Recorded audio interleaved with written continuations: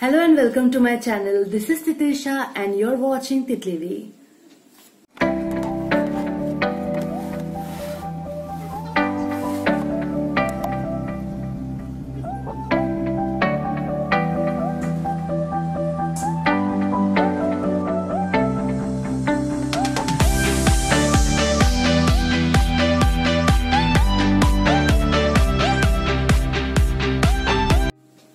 So how are all you doing? This is summer and I hope you all are enjoying your sweet summer vacation. Now that summer vacation has started, I hope that you all have picked up some new hobbies because this is the time you can actually explore your creative time.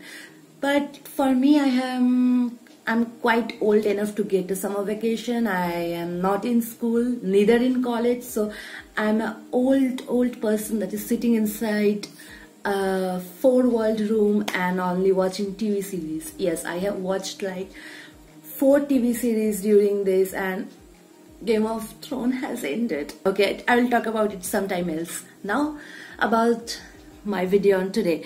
I haven't been taking any review copies for so long. I don't know why, but I actually decided to read my books which are waiting on TBR. So after so many days I picked up a book and I loved it. So I'm going to talk about this book called The King Within. The King Within is a historical fiction by Nandini Sengupta, which is actually based during the Gupta dynasty. Now, if you are somebody who has read the Indian history quite well, you absolutely know about Samudragupta and the whole Gupta dynasty, Chandragupta and everybody. So this book actually focuses on Chandragupta too. Okay, now about this, if you don't know about the Gupta dynasty and the Indian history, I think you better go and took out a little time because this is actually known as the golden era. So yeah, you know for a reason it is called.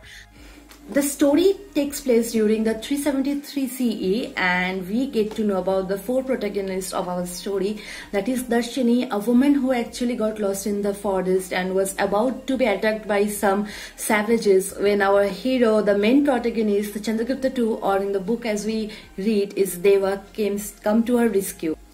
Now Deva comes to Darshini's rescue and after that he was joined by his beloved friend Veersena. Now Veersena is the general of his army and Darshini is a dancer, an actress of that era who was actually coming from one place to another. She was actually going to Patliputra for her performance to see this beautiful act by Kalidas. Now Kalidas, if you have read history and if you have been a little bit aware of the history, you absolutely have heard about Kalidas. He is one of the greatest poet of back time. You can actually read his poems.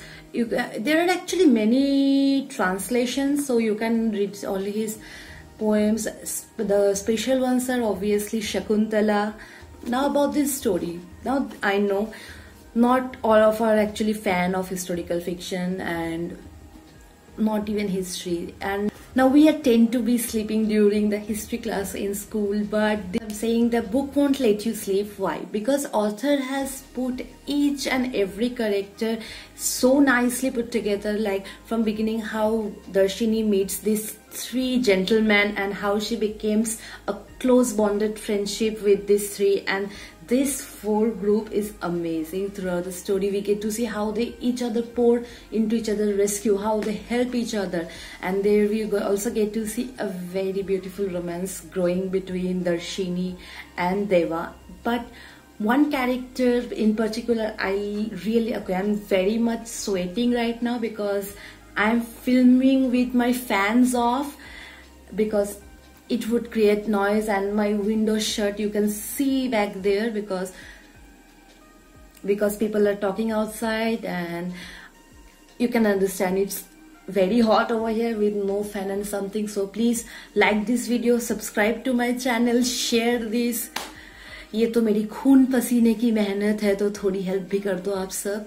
So जो मैं बोल रही थी, in particular, I absolutely loved a character who was the most complex throughout the book, that is Dhruva Swini. Okay, Dhruva Swini, we initially get to see as a love interest of Deva, who was forcefully married to his elder brother. Though both of them loved each other, because of these political matters and kings and queens and the power, everything, Dhruva Swini's father forces her to marry the elder brother of Deva, who is Ramagupta, and he was such a bad person. Like, he was so jealous of his brother that he would torture the bride in anger, that he was so angry that although he managed to take away the bride from his brother, she was still in love with Deva. That actually angered him, and he would torture her every night. And each character, yet she was there, she would stay there, she won't say a thing and get all the tortures, and yet be such a poised queen in front of the people. The story actually talks about the political dilemma of that period, when son is getting favored by his parent just to be the king, but then Deva comes around, he fights off his brother and becomes a king. Now, I'm not to get away everything throughout the story, which I'm going to talk about my favorite part of the story. So what did I like about this book? Let's start. First, the writing. The writing, as I'm saying, is beautiful. It is easy.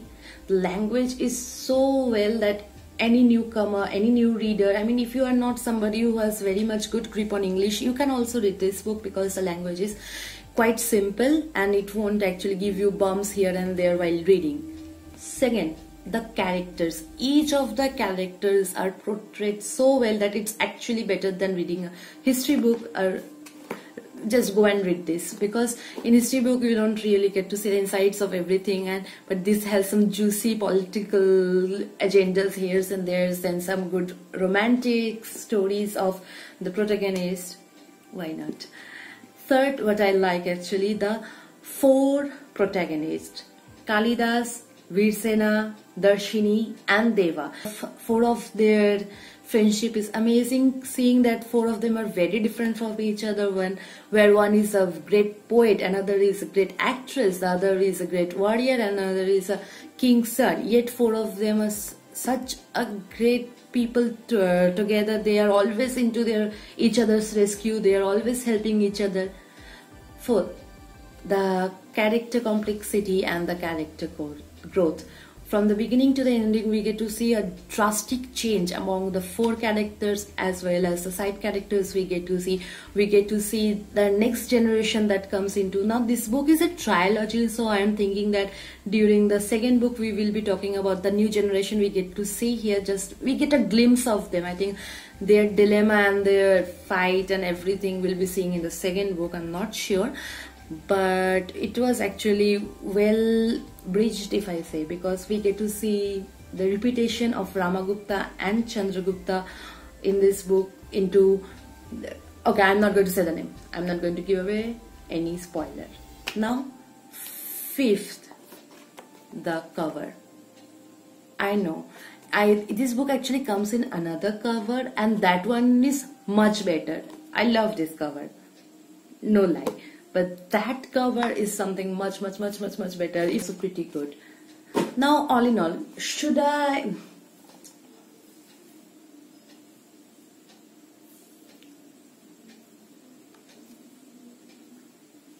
Now, all in all, will I ever say you to read this? Yes. Heck yes. Go and read this book.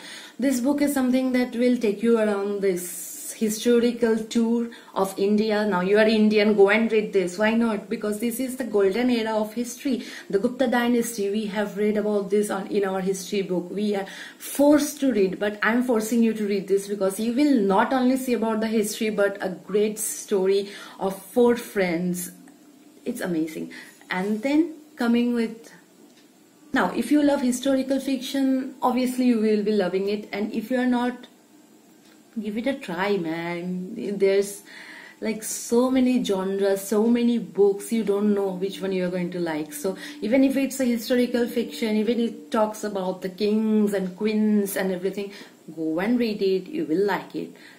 So that's all for my review. I know this is super messy video because I'm sweating. I wanted to give this book review because I really like this one. So here it is, my book review is out. Go and like this because I am shooting this video under no fan. Don't forget to like, comment and share. Till then, bye bye. I will again come in next live.